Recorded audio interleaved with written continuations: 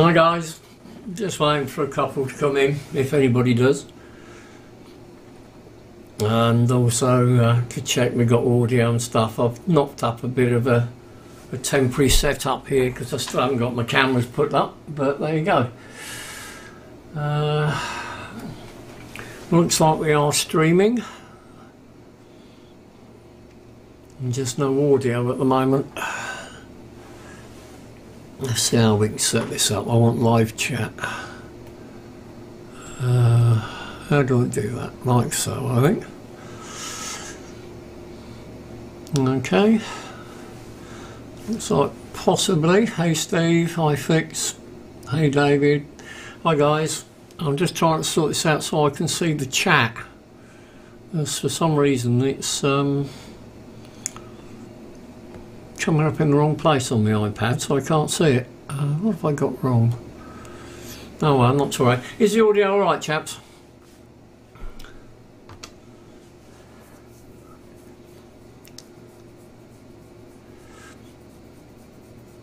I assume you can hear it. What this is, it's not going to go too deep into this. It's just really a little bit of a show as to why these things can be potentially lethal. This is a power supply David sent me. Dad will fix it. It previously, I think from what David said, it had a bit of a bash, and it had broken the 5-volt running transformer off here, and it still didn't work. So Dave sent it over to me, and we had a live link up last night, and I repaired it online with David. I really should have put it on YouTube, but it was too late, Tom. I thought about that. And what had also happened, it had a right old clout, as I say. It also broken all the leads off the 12-volt flyback transformer here, this one. And what I'll try and do is show you. I'm going to be careful because I've got all this linked up to show you how nasty, well, not so much how nasty 300 volts can be, but just how long it will stay in these capacitors, and a way of discharging it safely. This is not a video intended to show you how to do this. It's for information, but if you do any of this at your own risk. Right, so what I'm going to try and do is drag the microscope in, and I'll try and get this linked up. You're going to have to forgive me because I still haven't got all the cameras set up. So let me just get a focus on that top of that. I've got to be careful because I've got wires going everywhere. I'll try and get this in a position where I can show you what happened. Right, there's 3 wires there. You can see the 2 thicker ones on your left and then the thin one on the right. Well, the 2 middle ones have ripped out the transformer basically. It looks a little bit messy, but they're well in and they're epoxied as well. So hopefully this will make a lasting repair. The only problem I'm worried about is the fact the anchoring of this transformer to the board has been broken. So it's possibly might make, you know, I'm not really sure if I'd put this out as a final repair. I'd probably try and get a new transformer and replace it, but either way, it does work now. So let's get this out of the way and go back to whatever, what we got. That one will do. So, okay, now these things, when they run, the DC or the AC comes in here at the AC point. You go through a fuse, a couple of filters and a bridge rectifier here, and what that does, that changes the AC to full wave DC, and that then has to be filtered, and I won't go too deep into this, but smoothed out basically, take out any ripple. That's done by these 2 capacitors here. Now these are the 2 little sods that really will do you some serious damage if you say you unplug this board and you got to take it out and you pick it up and put your things underneath. If you're lucky, you'll get a lump blown out your fingers. If you're unlucky, it can kill you. And the way we work on these is firstly, you make sure that when you've got things set up, ideally you want to make sure you've got nothing metal around you, no earth that you can touch, so that you're safe. And when you do power these up, I power them up using an isolation transformer. And what this does, it limits the amount of current that you can pull, so if there is a problem you do less damage. And the other thing, putting a lamp in series with the mains feeding the board is a good idea. And if you've got a short, the lamp will come on bright and you don't do any more damage. But we'll assume that we've repaired the board, and now we want to test it. Now firstly, what I'm going to do is power this up and just show you the amount of supply that will build up. So I'm going to take it across to the meters. Now on the top right, that is reading voltage. Then what I'm going to do, I'll show you how long, well you can see how long this will stay charged. So I'm just going to power this up for a split second. I've just got to be in front. Right, there we go. 341 volts. Let's just unplug it. Right, she's unplugged. And as I say, you can see just how long this will hold this charge. And that is still enough to do a lot of serious damage. It really is.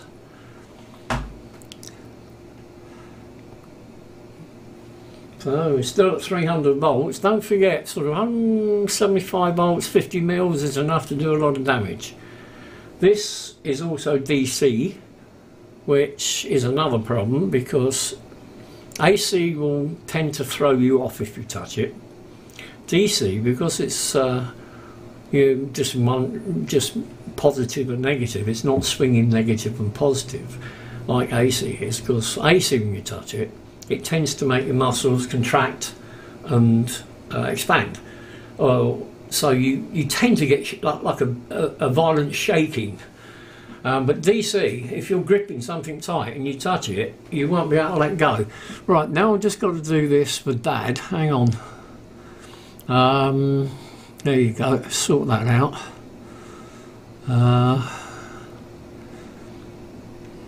I think, did that work for you, David? I've just added you as a moderator because I said I would. I'm not sure if I hit the right button. Hang on, let me try again.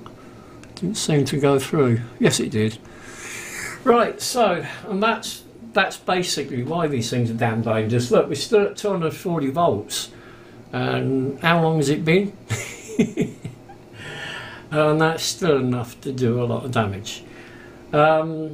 The reason why it can do a lot of damage is because it's stored energy, and it can discharge in an awful lot of a lot of current can pass. So I can't remember exactly what the actual rating in joules would be, but it's enough to seriously hurt. And when you're working on these things, for that reason, this is why you need to respect these things. It really is. The first thing I always do is to actually make sure these caps are discharged. Now, as I say, we are creeping down now to about 194 volts. I don't know how long that's been, but it's still a fair old while. And you can probably see the 5 volt rail is still active. You can see the little LED there, which is on my test rig. So I'll wait till that goes down a bit more. Or if you're fed up, what I'll tell you what I'll do. I'll charge it again and I'll show you how you can discharge it. Right, okay. Right, the 300 volts again. And what I got here is a little thing I made up. All it is a 10 kilo ohm 2 watt resistor. And it's well insulated through some 500 volt cable with some pretty poor test probes, but I know what I'm doing. If you really want at least 500 volt protection from this, what I'm going to do, instead of go down on the board, I'm just going to pop straight across the meter. It's the same thing. Okay, we're in there. Now if you watch it, you can see how quick this will go down. And that's the safe way of discharging a cap. There we go, 3 volts. So that is now quite safe. Now, the other funny little factor that can happen is when you take off these things, you see it start waking up again. We're now back up to 1 volt. This commonly happens when you've got two capacitors in parallel, but it won't creep up to anything that's going to cause you any serious danger. So there we go, a 10k 2-watt resistor is all you need. Now the other thing I was going to show you is I shall be making these up. It's I did do a little bit the other week. It's a means of testing these power supplies. I've just got to get a few more bits sorted. It'll work with all of them. Basically what we've got is a trigger circuit. What I'm going to do is power this up again, just make sure nothing's in a dangerous place. Okay, so we're on, and we've got our blue light. I don't know if you can see that or not. They don't sharp leads, do they? I'm sure you can see that as a blue LED. And what we do, we send an artificial on signal, like so. And you can see all I've got on here at the moment is a 12 volt LED. Not ideal because it doesn't draw enough current, but my other load unfortunately broke. Ideally something like a 20-30 watt halogen lamp's best, so it'll draw a bit of current. Once that's triggered, I don't know if you can see the board here. Let me just if I can get over to the overhead. You've got blue LED. Oh, it'll go out now because I've pulled the lead off. There we go. And you also get a red one come on, acknowledging that the 12 volts come up. It's a bit hard to see just there. I'll put my finger there, it's there. So let go and off it goes. And then we're back up. We've still got a 390 because it is powered. And one thing you must never do is try and discharge a cap when it's powered on, because that is a hiding into nothing. That seriously would hurt. Ah, I can't get the plug out. Right, there we go. So plug's out. And we'll now go back to discharging the thing again, so we're safe. So I'll get my little prods. I'm only going across it on the meter here because it's safer than trying to put the fingers in there with the clips on it as well. So it doesn't matter which way round I go with this because it's only a resistor, it's passive. So and down it comes. There we go. So we're back to being safe. And that's really about it. If you've got anything you want to ask, just ask. I'm only doing this as a very quick video for David. If you can give us any likes, I appreciate it. I know there's not many here, but I didn't know I was going to do this tonight. Just having a little read. So you can say hi, Phil. Hi, Chris. I see you there. Jaden. Hi, mate. I think that's about it, isn't it? Jaden. Yeah. Is there anything I can tell you, or are you all pretty happy with that? Dad fixed multimeter. What are you on about? Let me just. Right. So you can discharge it through the multimeter. No, you can't through the multimeter. He will show you soon, Jaden. Jaden, what I've actually got, I'm using the multimeter just so you can see it. The multimeter won't discharge it. The reason why I can do it on here is because I can push a probe. I just move the camera a bit into the back of the two leads here, but go down to the actual capacitors. So they're actually reading the capacitors. And what I'm doing to discharge it is actually putting a 10k resistor, which is this, on two probes here. If I can get them in the right view. There we go. I'm just putting them across the same connections here. You know, normally you wouldn't have a meter connected across it. When you check this, so if you're doing anything with these, Assumably, if it comes on or it hasn't blown the fuses and you don't know what's going on, always check, if you're going to check it in its case first, so that you know you're. Hang on a minute, yeah. Do you want a cup of tea or anything? Yeah, I'm on live at the minute. Oh, well, I ain't talking that one. Oh, it's free. So basically, first thing to do if you're going to check it is check it while it's still in its case.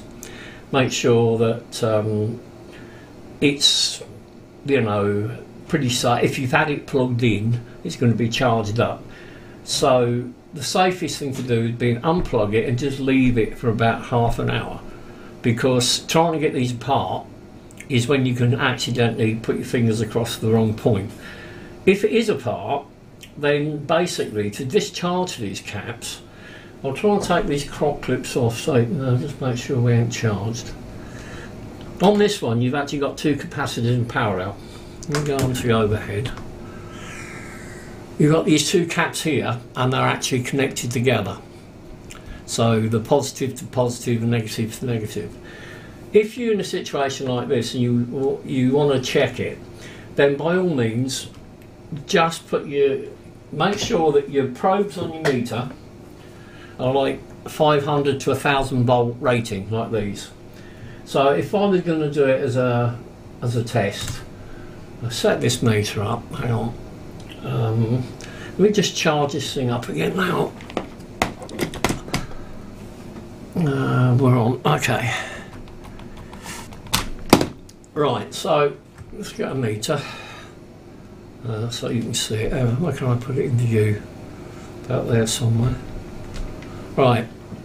So if this had been something I got on the bench and I'm checking it and it was dead, I turned it off. What I would do then is read across the capacitor. And as you can see, I've got 317 volts.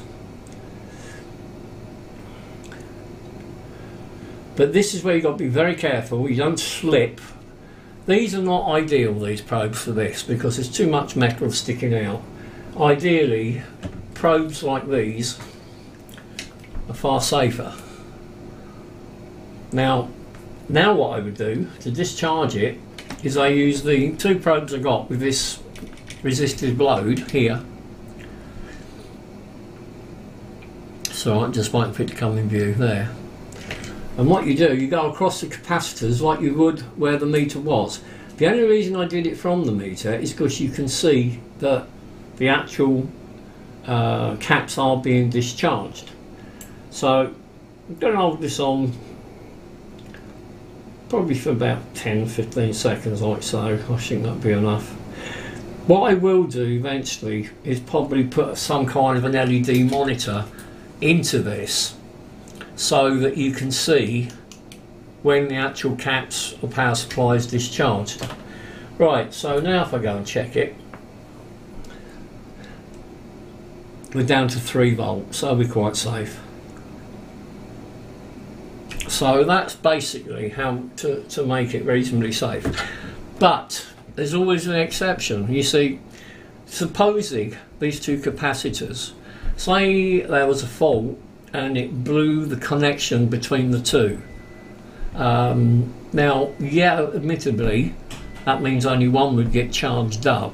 But if it happens, say, while you're working on it, and you discharge across the one, it could be that the other one is still charged. So, to be honest, it is prudent to actually check them individually. I should have said that, but the likelihood of it is on you. I mean, that one is still only 4 volts. This should be about the same. Yeah, it's basically just crept up to about 4 volt, which is not unusual. 5 volt. It'll probably wander up a little bit from other capacitors discharging back through the circuit. That's about it. So, hello Philip. Hope your little one's fine. With them two caps no, not in series, Chris, they're in parallel. In series it's a totally different situation. Should be able to negative on one, positive. Yeah, they're not in series, Chris. They're actually positive to positive, negative to negative. And what that does, anything like capacitors in parallel, if you got two of these, so you got 100 and a 150, that means the total capacity there is 250 microfarads. And the voltage rating is still only 450 volts. What we do sometimes with amplifiers, when we're playing with voltages of up to 700 to 800 volts, we sometimes put capacitors in series. And what happens then is a slightly different thing. If we put if you say, I won't use these because of different values, but just say we put two 100 microfarad capacitors in series, the overall capacity would only be 50 microfarads, it'd halve it. But the voltage rating would be double or the sum of the two capacitors. Normally you'd use the same voltage rate. So if you've got two capacitors of say 100 microfarad at 500 volts, in series you'd have a capacitance of 50 microfarads but a working voltage of 1000. Now the same capacitors in parallel, you'd basically have a total capacitance of 100 microfarad, but the working voltage would stay the same, it'd be only 500. That's part of the theory of not relativity, but sod's law.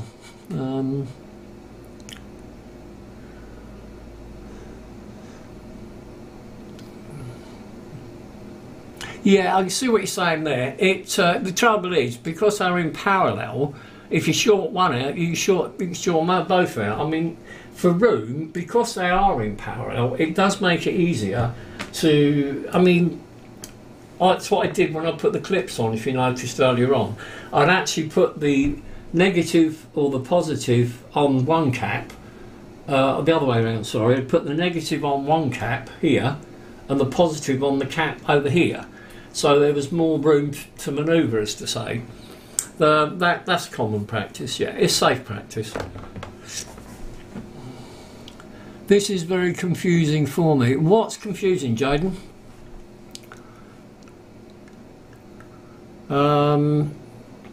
When you get into electronics, basics, it can be a little bit confusing. Like I was trying to explain to David last night, to know a little bit can be, it can help. With digital electronics, it's a total different game to what it is with AC theory. So when you're working with all sort of analog devices, it's a whole different ball game.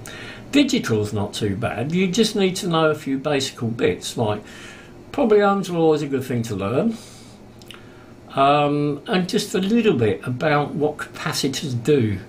If you're going to learn to work with power supplies, you definitely will need to know that. You also need to know how these transformers work and how the FETs work. Switching power supply is totally different from what they call a linear power supply. Linear has a big transformer in it, and basically it weighs about 3 tons and is very inefficient. But for doing work with like bench power supplies, all mine are linear, and for that reason a lot better for doing work like injecting voltages and things like that. A lot of switch mode power supplies won't let you do that. That's a linear supply. This is the Rigol. This is my high voltage unit. You've got one range which is 20 volt or 0 to 20 volt and 0 to 10 amp. Or you can have 40 volt, 0 to 40 at 5 amp. Again, that's Ohm's law for you. You double the one, you halve the other.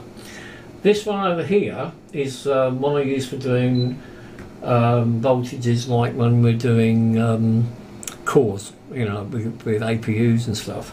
You've got 3 separate power supplies. 2 of them are only up to 6 volt, but they're up to about 10 amp each. Very stable, and these are the ones you sort of use to set core voltages up with and things like that. And the other one here is lower current, it's only about 2 amp, but it goes up to 25 volt. The other thing with digital work is like this meter is what they call a 4-wire system. So if I'm reading sort of or looking for faults on a board, say with shorts, let me just get his power supply away for a second. I know it's discharged, otherwise I wouldn't pick it up. Let's just stick that out of the way. When you're reading on boards, you read things and you read these very, very low impedances. And the difference between 38 ohms and 38.3 ohms can be the difference between something working or not. And most meters won't let you read it. This is why I track myself to this Keysight. What you've got, let me just sort this mess out. You've got what I call a 4-wire system. What it does, it senses as well. So it means that it checks the leads, the impedance of your leads, and if I click that in and we go to 4-wire, shift 4-wire, you see up here it says 4-wire resistance. What that basically does, I've got just 2 probes, but you've got the 4 leads. And what this does, it lowers the impedance of the probes right down so that they don't influence what you're reading on the board. So reading really low ohm resistors is quite easy. Let me just grab this board again. As you know, you've got that 0.16 or 0.6 ohm or something on here. Let's see what this makes of it, and I'll check it then with a standard meter.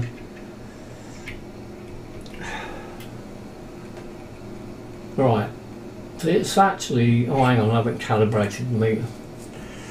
Let's put those two together. No. Okay. That didn't know. Hang on a minute, let me just move these so I've got a bit more probe. That's better.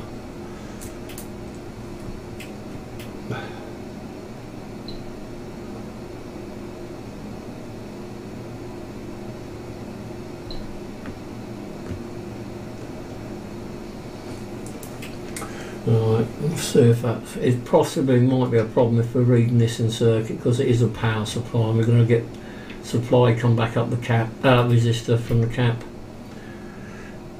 You see, if you watch it creep,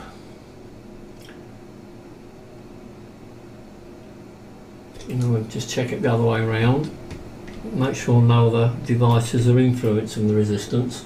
As you can see, we're getting 0.8 of an ohm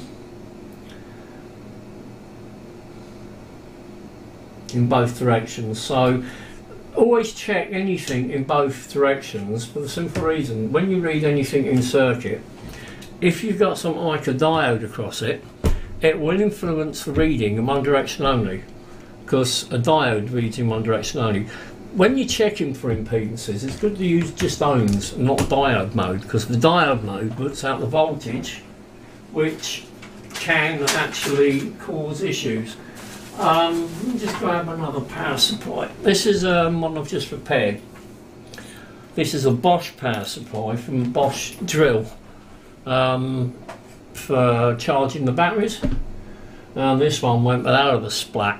Repaired it all, plugged it in, it blew up again, and that was me. I should have checked things. On here we've got some quite low resistors, so I'll just see what they read on here. So we got, should be a 30 or 3.3 ohm, I think. We should get 3.3 exactly. If we don't, it's because I got to calibrate the lead. Yeah, it didn't calibrate. Let me do this again. I'm still getting used to setting this thing up. It's because I had the other leads on. You've got to calibrate it for the leads you put on it when you turn it on, that's why. Well, it's like a computer, this thing, it takes ages to boot up.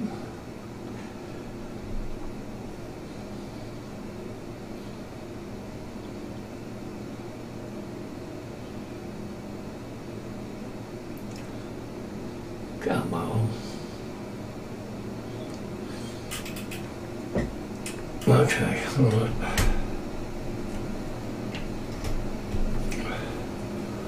So it should have sensed the 4-wire mode on its own, which it didn't.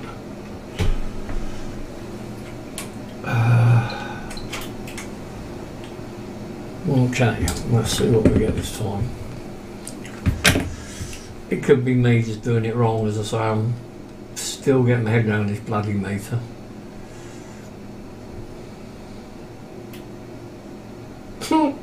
There we go, 3.3. That's exactly what it is, that resistor, 3.3. The thing is, this will read that down to 4 places. Now this one here is a 30 ohm. This is another resistor that blew up. And it's reading at 29.9131. When you're dealing with voltages, especially in injecting, it's very critical because when you're injecting a voltage in a rail, I did mention this to somebody the other day, if it's a 5-volt rail and you inject 1 volt, then even if you've got it set at 6 amps, you still possibly would not find anything getting hot, because 1 volt with 6 amps is only 6 watts. Now if you injected it, like I said, if it was the 5-volt rail, you really should inject the 5 volt. 5 volt with 6 amps is 30 watts. So if there is a short, you'll see it. But it's always good to start slightly low on the, on the side of caution. But the thing is, it does make that amount of difference. So bear that in mind. Right, is there anything else I can do tonight, guys, for you? Very confusing for you still, Jaden. I was at the same comment. Sorry, guys.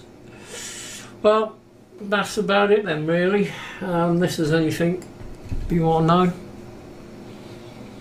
I'll go off and look after my good lady. She had a bad accident for her Monday night. And she's got a broken eye socket, which is not nice. And I didn't hit her, I promise. Okay, well, I assume nobody's got any questions, so I'll leave that one with you.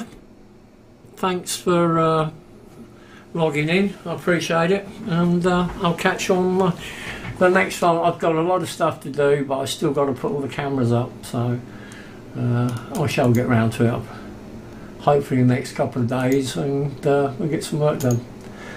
So, okay guys,